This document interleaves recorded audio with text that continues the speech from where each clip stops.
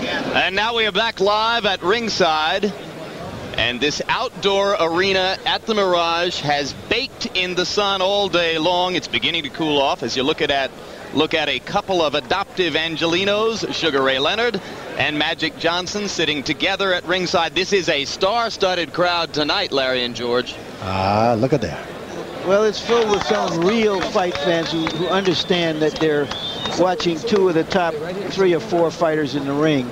And there comes Meldrick Taylor in the tiger-striped hooded outfit. And you see that he attempts to become the 6th welterweight champion to win the super welterweight title. He also guns for what would be the 3rd championship of his career in a 3rd separate weight class. And accompanying Taylor into the ring, the terrific corner of co-manager and co-trainer Lou Duva, and the second co-trainer George Benton, who is really the primary architect of Meldrick Taylor's style, Larry. Right, because he was a Philadelphia fighter himself, and he said an interesting thing to me this morning. He said that the best thing that has happened to Meldrick Taylor was fighting 2 really tough, strong welterweights in Aaron Davis and Glenwood Brown, because he's finally learned that he has to reduce some of that Philadelphia relentless aggressiveness, be occasionally smart about his fighting and not stick his chin out there. And above and beyond that, he opted for bigger, stronger sparring partners with an eye toward preparing for Norris's power. The only downside being that he was knocked down in sparring in getting ready for this fight. Now, I've always measured fighters, George, not by whether they get knocked down, because if you're a real fighter, you're going to get knocked down, but by what happens next. Do you get up? Do you fight back? Do you learn how to adapt to the new circumstances? You adapt and you're going to become a great champion. There's the record for Meldrick Taylor, 29 wins, the 1 loss to Chavez in March of 1990. The draw with Howard Davis early in his career was actually regarded as a plus, not a minus at that time. 15 knockouts, but only 1 since he moved up to 147 pounds. And tonight, he agreed to a weight limit of 150.5 pounds, midway between his welterweight level and the 154-pound level at which Terry Norris won a world championship. Here's a list of the champions that Taylor has fought in his career. All 3 of those fights against champions went into the 12th round. And conceivably that's significant, or could be significant, because Taylor knows what it is to have a hard, tough fight that goes the distance. Norris hasn't yet to experience that. At least certainly against an opponent the quality of Meldrick Taylor. And now from the opposite side of the arena, Terry Norris leaves his dressing room and prepares to enter the ring. Soft-spoken, relatively quiet, a small-town guy from Lubbock, Texas, now living in Alpine, a suburb of San Diego, and training in the tiny town of Campo near the Mexican border. And while Meldrick Taylor is famous as a Philadelphia fighter, coming out of that Philadelphia fight culture, Terry Norris, as a Texan, has his own tradition that he's come out of, and that's a family tradition. His father was a fighter, his brother is still a fighter, was a ranked heavyweight at one time, and that really does count for something. And of course, George Foreman will be the first to tell us that there are a lot of Texans who think they can fight just as well as Philadelphians. You better believe it. But I think Norris may be the big fish out of the sea going into the little stream because of those 4 pounds. To the ordinary person who loses 4 pounds, that's nothing. But when you lose 4 pounds and you jump in that ring in another class, dangerous things can happen to you. Terry Norris argues that coming down from 154 to 150.5 isn't that difficult for him. He normally fights at 152 anyway. But as you'll see in a moment, there was a surprise at this morning's weigh-in, and it may not have augured in Norris's favor, despite the rising odds which favor him in the legal bookmaking parlors here. There's the record for Terry Norris. Of the 3 losses, 2 were earlier in his career, 1 by disqualification. You almost throw them out given his level of class now. The one that really changed him was a second-round knockout at the hands of the hard-punching Julian Jackson. And like Taylor, he took a lesson from that, and he's been a better fighter ever since that fight. Champions fought. Terry Norris has been in with 7 of them. Once again, Donald Curry, Ray Leonard, and John the Beast Mugabe were all functionally at the end of their careers when Norris defeated them.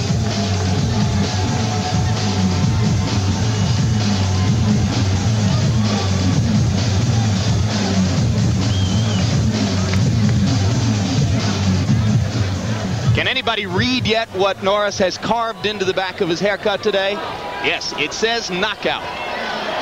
And he has confided to friends that he hopes and expects to win the fight by a knockout. Tail of the tape, Norris is 3.5 inches taller, has 8 inches more reach. Stunningly, Terry Norris weighed in at only 149 pounds, equal to Taylor's weight. A look at the weigh-in, Larry. Yes, and he had about a pound of stuff on him as well. 149 and he may have pounds. Terry overtrained Norris. for this big fight of his career, which could be telling if we do have a long, grueling fight. Norris's handlers say they have trouble keeping him out of the gym between fights. He is so eager to spar and to train all the time. Will it have hurt him tonight? We will soon see. Punch stat numbers, Larry. Well, here are the numbers, and we can see that both fighters are very active. Taylor has actually reduced the number of punches he has thrown in recent fights. They both throw a lot of fights and land a high percentage. But here from the jabs, you can see that Norris throws fewer jabs, lands more harder punches. And rules for the bout from our unofficial scorer at ringside, Harold Letterman. Jim, terrible Terry Norris and Meldrick Taylor will fight tonight using the rules of the World Boxing Council. 3 judges scoring the fight on a 10-point must system. There is no standing 8 count, no 3 knockdown rule. You can be saved by the bell in the last round only. Only the referee can stop the fight. The doctor can't stop it. And in case a cut is caused by an accidental headbutt, and that butt causes the fight to be stopped. That cut causes the fight to be stopped. We'll go to the scorecards after the 3rd round has been completed. Before that, it's a technical draw. Jim? Right now, let's go up to ring announcer Michael Buffer for the pre-fight introductions. Ladies and gentlemen, just recently, a member of the boxing fraternity passed away. He was a man of great dignity and charisma as he plied his trade in the very center of the ring. He was a ring announcer who brought showmanship into the ring, as he was well known as a big band singer. Ladies and gentlemen, at this time, would everyone please remain silent as we toll the final count of 10 for the man known as the voice of boxing for 40 years, Mr. Jimmy Lennon.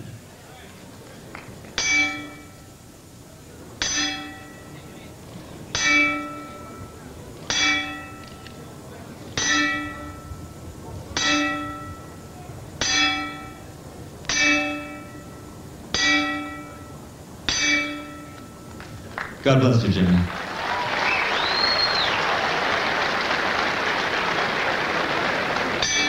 And now, ladies and gentlemen, Main Events Monitor Productions, along with Al Goosen Promotions, in association with the undisputed, undefeated King of Beer, Budweiser, present the featured bout of the evening.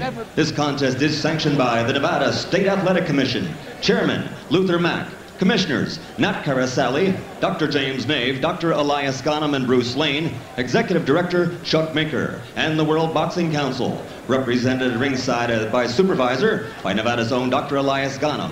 Physicians in attendance, Dr. Flip Pomansky and Dr. Al Capana, and Dr. James McLennan. Timekeeper Al Bisick, counting for the knockdown seconds, Jane Broadfoot. The scoring for this bout will be done by 3 judges assigned at ringside. They are Dalby Shirley, Franz Marti, and Mickey Van. And when the bell rings, the man in charge of all the action, working a title bout as referee for the 65th time, Mr. Mills Lane.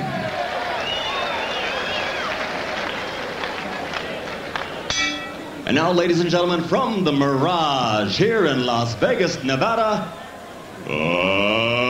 let's get ready to rumble!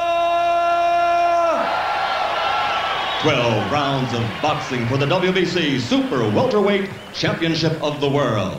Introducing first, fighting out of the blue corner, wearing the tiger skin colors, weighing 149 pounds. This 1984 Olympic gold medal champion is 29-1-1 with 15 KOs as a professional, and he's held 2 world titles. Ladies and gentlemen, from Philadelphia, Pennsylvania, introducing the challenger, 2-time world champion and current WBA welterweight champion of the world, Meldrick TNT Taylor.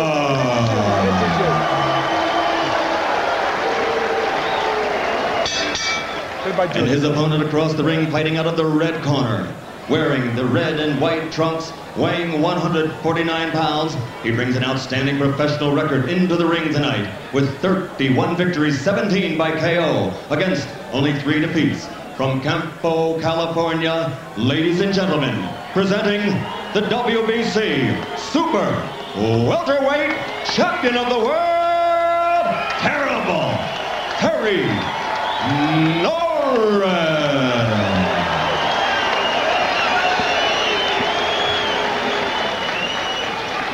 All right, this is for the championship of the world. We've already gone through all the instructions. I expect a tough, clean fight. Any questions from the challenger? Nope. Any questions from the champion? Let's get it on.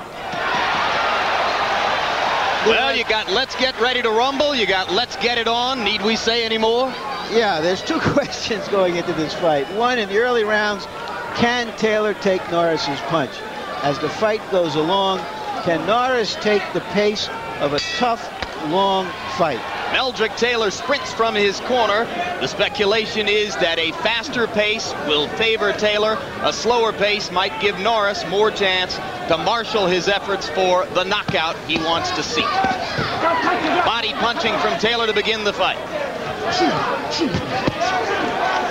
Meldrick lands a long right hand, tries to follow with the left, pawing with the jab. Norris, the slower starter, he has a history of slow starts in rounds 1, 2, and 3. Stunning left hook to the body by Taylor. I think Norris is filling him out just a little too long. The fight just started, George. But Taylor has come out of the blocks very fast. If the first round is to be a statement, clearly Meldrick Taylor wants to state that this will be a boxing match on his terms. He does not want to go near the ropes with Terry Norris.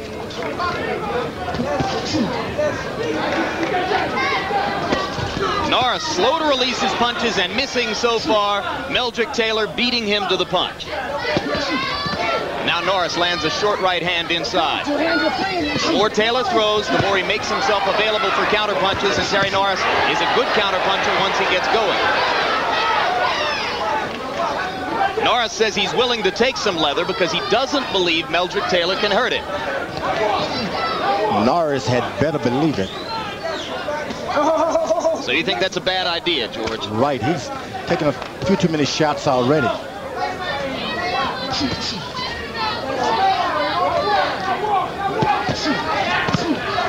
Body shot by Norris. Wobbled Meldrick Taylor for just an instant. Years ago, Norris was exclusively a right-hand puncher, but the left hook has increasingly become his most effective power punch.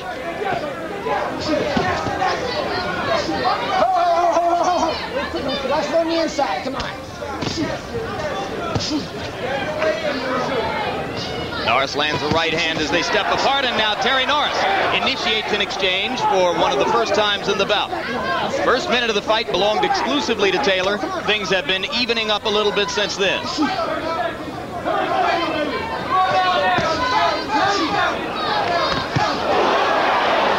Both punchers landing effectively there. As Taylor steps inside, he's giving Norris a chance to counter with short left hooks to the chin.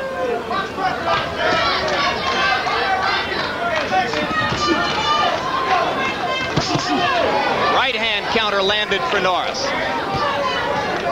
Terry looking much sharper in the last minute of the round than he did to start out. That was state-of-the-art boxing, and it figures to get better. All right. It's beautiful the first round. Now listen, now go out there and handle them the same way this round. You understand? Just go do the same thing you're doing this round. Make it miss, make it pay. Now look, double and triple up on that jab. Right? Now settle down a little more. Settle down a little more. See, read this guy. Look up doing the shoot that jab. Just place it like a radar. He's gonna try to run under. Okay. Get uppercut. All right. Let it flow there. Relax. Deep breath. One force that right hand. Really short one. The other right hand, come back on the level again. Let me do the pad. Let's take body. Pound in. Here we go. In Taylor's corner, they're talking about make him miss, then make him pay. In Norris's corner, look for a chance to throw the uppercut. And lest you be deceived into thinking that Meldrick Taylor bleeds from the mouth through this fight, he's wearing a red mouth guard. So if you see red between his lips, it does not necessarily mean there's blood. Let's see if Norris gets a chance to launch the uppercut, which he believes can be the most effective blow in this bout. I think his corner, Taylor's corner, told him wrong to try to match jabs at this point of the fight with Norris because it's too long and he's quick with it. Norris's reach advantage, in other words, would give him the edge there. He's going to match up every time. Meldrick following instructions from George Benton, though, is trying to jab. Norris trying to come over the top with a right hand. 4 straight right hands by Norris. Good body shot by Taylor. But Norris misses with the left hook. But that is blood, I believe, now coming from Taylor's mouth already. Hard to tell, but it might be. Recall that he bled from the mouth throughout the Chavez bout. It's one of the things that sent him to the hospital afterwards. A lot of times the mouthpieces are... Solid right hand by Norris, George. Right on the button. What about the mouthpiece? The mouthpieces sometimes are built incorrectly, and they'll cause your lips to start bleeding prematurely, and you're not hurt. Again, Meldrick Taylor comes forward, and again, Terry Norris tags him with the right hand. Norris is getting off with that right cross, George. There's the uppercut, and there's the uppercut again. Norris landed it twice.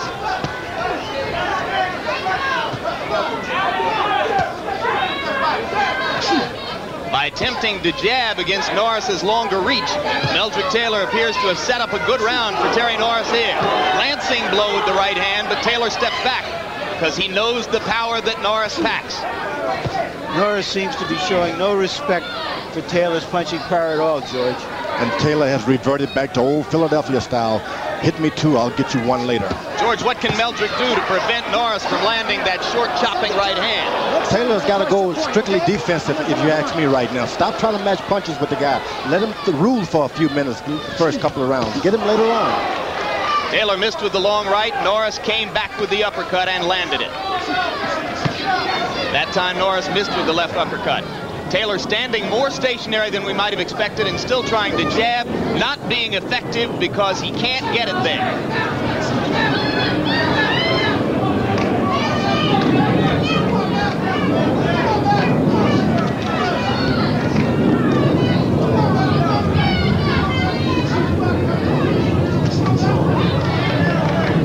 Round 2 coming to a close. It has been a very effective chapter for Terry Norris.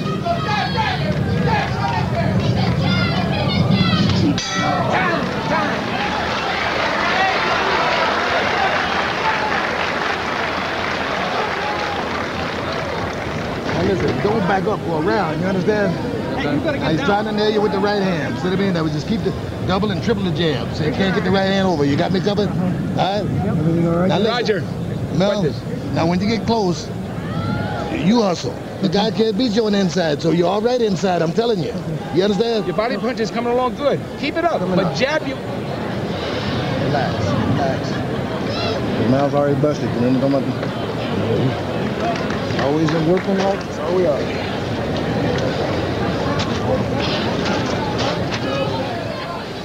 Now here is Norris in his most effective early in the round.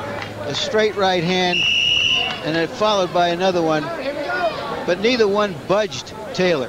Keep that in mind. Neither one budged Taylor. They certainly got his attention, but he hasn't just fallen over. Round 3, WBC Super Welterweight Champion Terry Norris defending his title against WBA Welterweight Champion Meldrick Taylor. They begin round 3 with a jabbing contest. And George Foreman, between rounds, George Benton told Meldrick Taylor to stick with the jab, and you shook your head. No way. He's got to hit and move out of the way. Hit, move out of the way constantly. That's his only hope. Well, as they traded punches there, Meldrick Taylor got in a left hook that may have been his most effective blow. And now for the moment, Taylor seizes command and steps inside. Keep that punching up. Come on, come on, come on.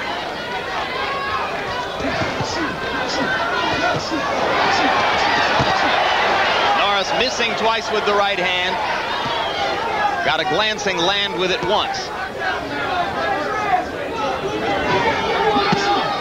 to the body by Norris was good.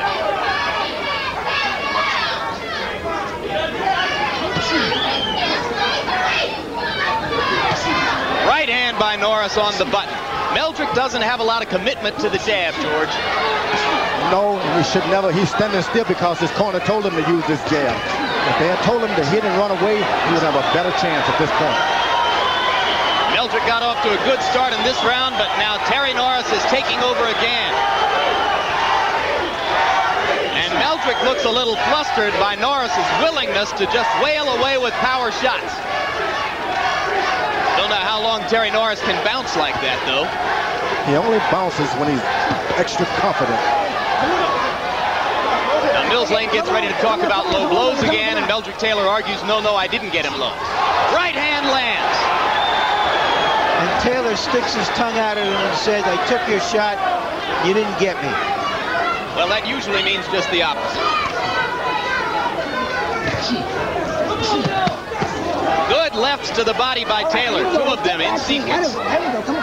That's where I think he has to go, George, inside and to the body. That's right, and out of the way, because if this fight goes the distance, those body punches are going to start to hurt and wear down Terry Norris, bouncing around with his legs. Particularly if Norris, as we suspect might be the case, is overtrained and ill-prepared to stretch himself to 12 rounds in this heat.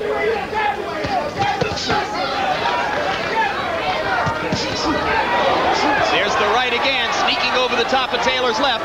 Meldrick again with the smile on his face. I'm not sure the message will get across if Terry Norris keeps landing this way.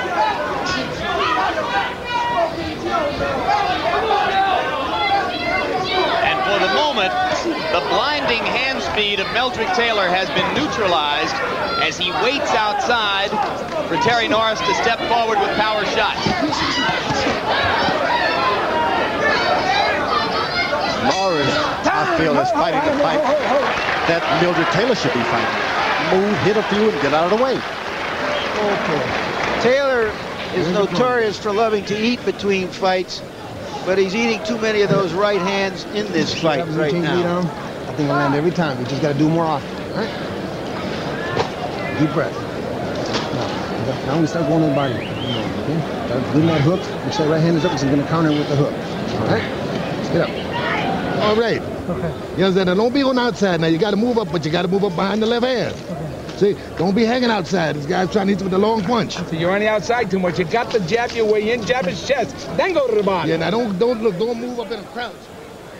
Okay, let's take a look. There's a nice left hand by Norris to the body. But the right hand to the long looping right hand, it isn't hitting Taylor flush, but it's effective, it's scoring, and it piles up points. And it messes up the ears so you can't hear your instructions that well. And Meldrick doesn't seem to know yet how to neutralize it. As you heard his corner, they want him to jab his way and get in at close quarters where Taylor doesn't want to be. Right hand punch landed for Meldrick Taylor as he stepped in. So again, Norris takes a full shot from Taylor. And again, Norris tries to come back. Right hand landed for Taylor. And for Norris. This fight is everything it was supposed to be. Isn't it?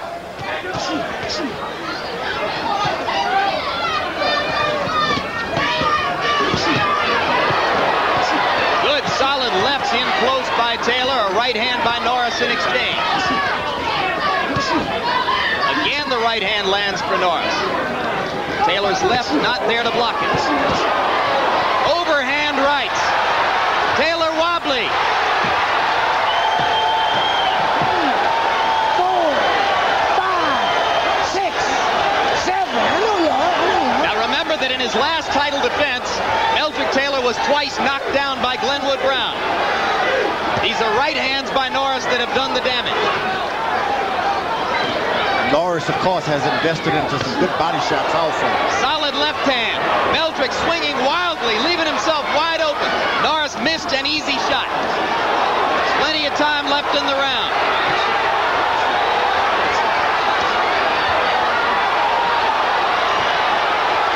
The word on the back of Terry Norris's haircut is knockout, and that's what he's thinking about right now. Lou Duba yelling for for Meldrick Taylor to clinch, but Meldrick keeps throwing leather and dropping his hands. Norris with the uppercut landed. He's trying to measure him and take a shot. It's about pure heart now. Come on, Mel. Skills went out of the window. Meldrick's still wobbly in there, George. Put that jab up there. Should he be grabbing and clinching? He should, but he's got too much heart in his soul. He's Philadelphia bred and trained. He doesn't know how to clinch. He thinks that as Norris throws, he's going to get a chance to land one in return. Norris with another solid right. Meldrick is woozy on the ropes. Second knockdown. There'll be about 20 seconds left when the count is complete. Here comes Terry Norris to try to finish him off. There's no free knockdown rule. Keep that in mind. And there's no quit in Meldrick Taylor. A decision for Lane to make. He's very close to stopping it, and there it is. Rightful decision.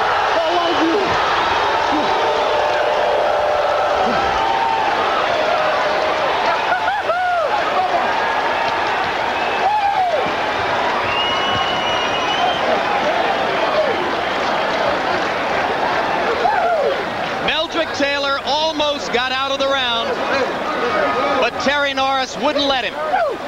Mills Lane with a very tough decision, and you say, George, a good one. A good decision. He's a young fighter. He still has a future ahead of him. He was fighting a bigger man. He didn't take an extra beating. I think it was a case of too much heart, Larry. Well, that's what we said earlier, that when champions fight, their instinct is when they get hit, they're going to hit the other guy back. That's what has made these kinds of fights so action-filled. Somewhat slightly reminiscent in another way of Hearns and Hagler. They just both came out, they boxed very hard, but Terry Norris found that he could land that right hand, and as Taylor tried to get in close. Right on top of the head. Strange that a middleweight fighter can knock you down in that fashion.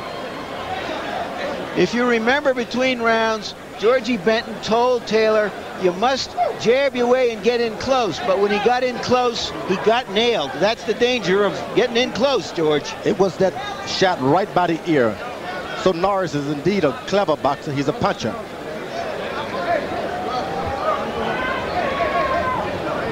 Now let's take a look at the second knockdown. We're going to, from some different angles. There was probably the hardest punch of the lot. And you can see Taylor is hurt, and a punch on top of the head sends him reeling. He's off balance, dazed. Who gives you instructions for when you're hurt? Only your heart and only your memory can give you those instructions. And those shots, the first one was right on between the chin and the cheekbone, which is hard to recover from. Interestingly, Terry Norris has a history of hitting fighters when they're down. He got disqualified for it once. He did it to both Leonard and Curry. He managed to restrain himself here, even though he had 2 free shots at Taylor as Taylor was going down. Yeah, you practice for months and months. That's a hard thing to control.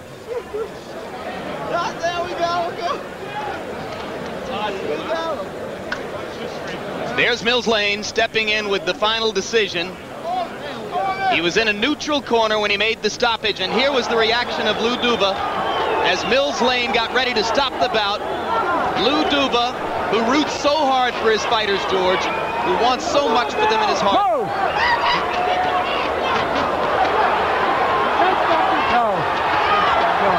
Kind of half-hearted. He loves these young men as his son. Never been a trainer that loves his fighters as much as this guy. That was a no that sounded almost as much like a yes. And we'll take a look at final punch stat numbers, I think, which will indicate to you that Terry Norris landed an increasing number of power blows through the bout. Norris was throwing toward the end exclusively right hands over the top, left hooks and left uppercuts. And there you see that Taylor threw an extraordinary 302 blows, but landed only 26% and could not hold off the power of Terry Norris. Now let's go up to ring announcer Michael Buffer for the official particulars. Ladies and gentlemen, referee Mills Lane steps in to stop this contest at 2 minutes and 55 seconds into round number 5. The winner, and still WBC Super Welterweight Champion of the World, Terrible Terry Norris.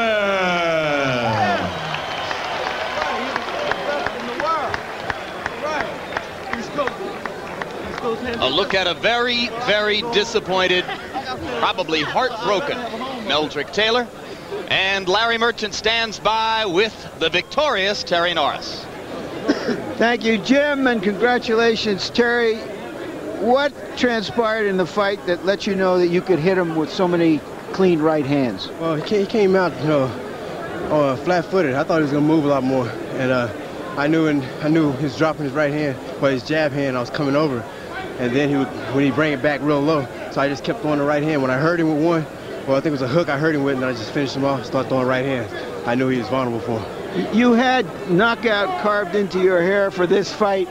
Why were you convinced that you would come to the ending that, in fact, you did? The reason is because I had, I'm a bigger guy.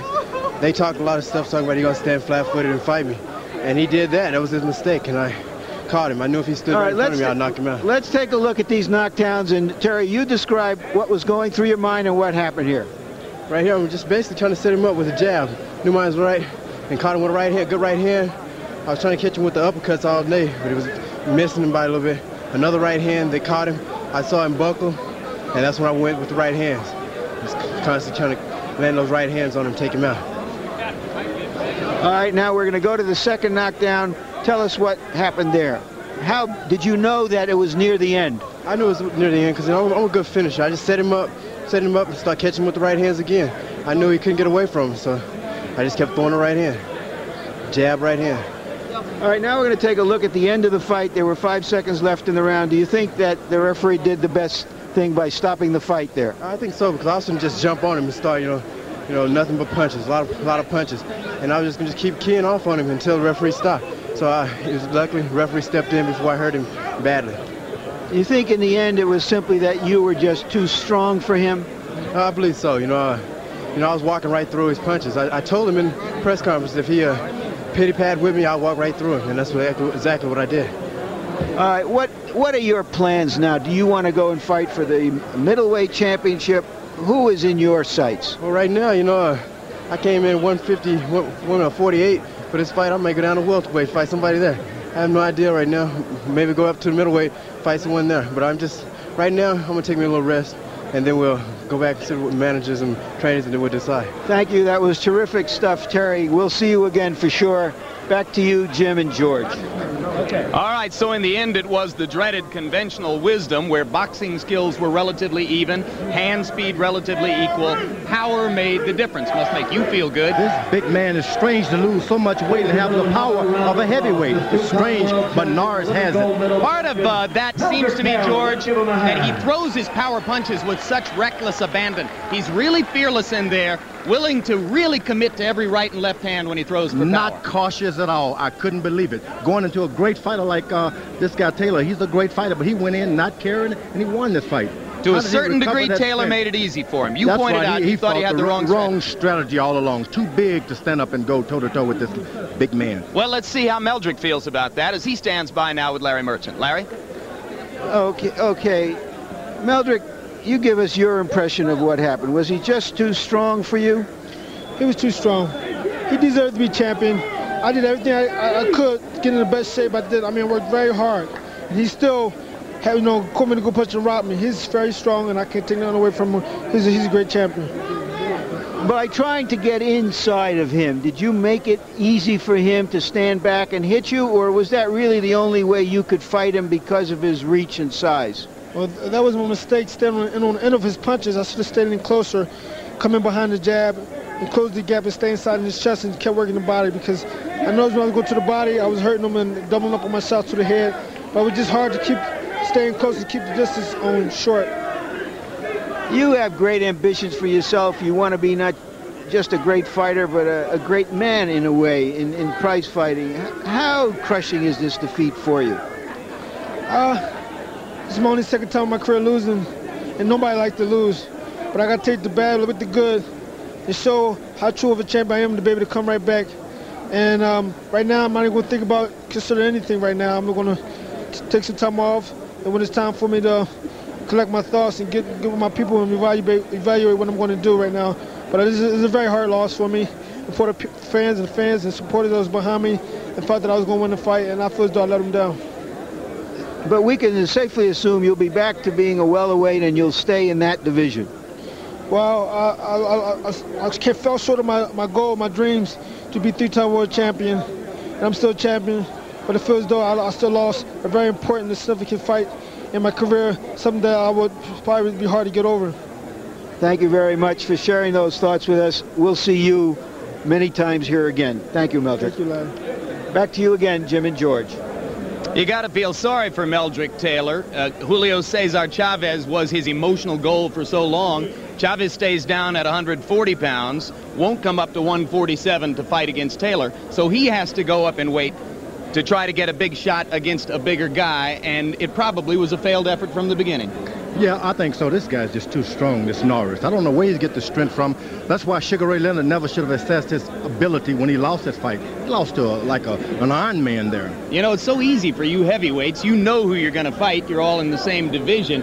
Now the quandary for Terry Norris is, who does he fight? There's still no competition for him at 154 pounds, except for Gianfranco Rosi, an Italian. There aren't a lot of Americans who are going to pay a ton to see that. He'll either have to go up or down, probably, to get a big-name opponent, too. But believe me, there's some young boy who's lurking out there who thinks he can do something and may take it away from him a lot sooner than you think. Let's go back to Larry Merchant now with referee Mills Lane to talk about the tough decision to stop the fight. All right, I'm with Mills Lane, the referee. Mills, we're going to show you the end of the fight, and I want you to give us your thoughts as that evolved in the last round, where Taylor went down twice, certainly seemed dazed, was not out. How did you see it?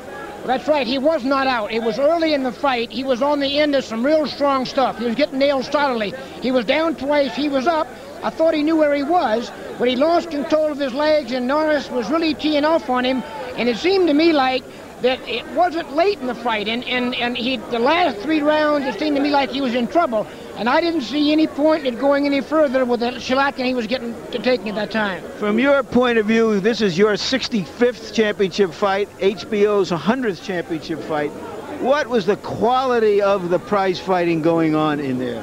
That was as good a fight as you'll see. Meldrick Taylor gave it all he had. Terry Norris may be one of the best in the world today, pound for pound. He's a hell of a fighter. All right, we're going to take a look at the end of the fight as soon as our people can roll it up, and then you give us your thoughts as you watch it. All right. Now, Norris, he's on the long end of that one. Now he shortens up a little bit till he misses that one. Now he gets nailed again. Okay, that's the first knockdown. How badly did you think Taylor was hurt at that point? Right then, I didn't think he was hurt too bad. He was up, he talked to me, he said he was okay. I said, I know you're okay, but I got to give you 8. He tells me he's okay. Rolls his head, he said he's okay. Said he wants to go, he said he's okay. All right, now he's back. Now Norris is, okay, now that's a long shot. Now that's a good shot. Now underneath he gets him on the top. A left foot comes underneath. Taylor's back against the ropes, gets hit again solid. That's it. And you indicate that if this was at the end of a fight and it would have been a terrific fight, then you might give the benefit of the doubt. But at this stage of the fight, it's pointless. Different issue. Last round, close to the end of the fight, different question. Thank you so much, Mills. Thank you. Back to you, Jim and George, once more. All right.